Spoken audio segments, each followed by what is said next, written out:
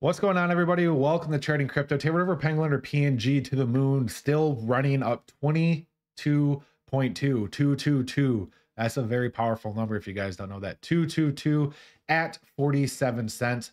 $99 million market cap, closing in on that $100 million market cap. 208 million coins in circulation of 538. All-time high was 3 years ago at 1885. I think we're easily going to overtake that this bull run, easily.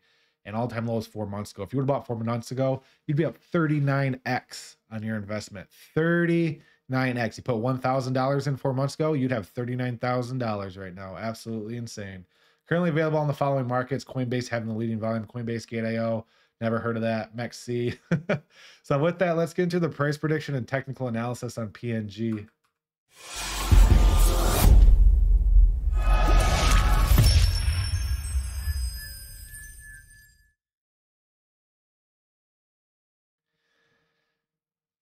All right, everybody, PNG day chart still looking strong. The day chart here, we had another large engulfing candle today. So the MACD is not showing any signs of slowing down in the day chart.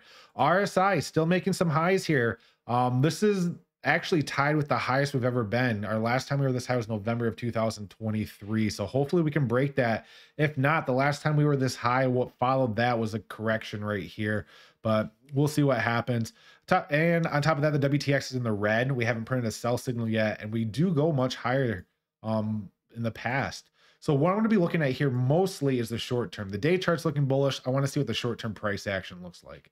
And what the short-term price action looks like right now is the bullishness on the short term is actually starting to dwindle. We're actually starting to dwindle and just consolidate sideways right here, as you can see, with the couple hours bullish and then a couple hours bearish, couple hours bullish, couple hours bearish. And then you have the RSI, which is just straight stagnant to the side while being overbought.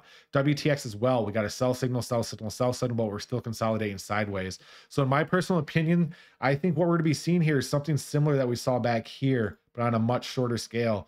Probably just sideways chop for a while until the indicators cool down, and then a continuation of the upside. But during that sideways chop, there are going to be ups and downs.